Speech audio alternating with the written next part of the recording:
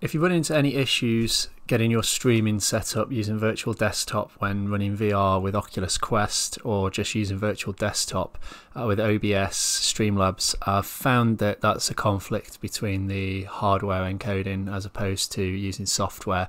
So when you click the record button or the go live button, you'll get an error message up saying update your drivers, even if they are updated. So if you go over to your settings very quickly and you go down to your output, the one at the top here that I've got for the streaming is how it would probably be set by default, and it's actually using a hardware encoder. What you'll need to do is to switch those over. It's the same with recording as well. I've just changed one over and not the other. So you need to change it to your software. There's a low CPU one you can use as well. When you do that and you click record or you click go live, that will then work as you expect it to.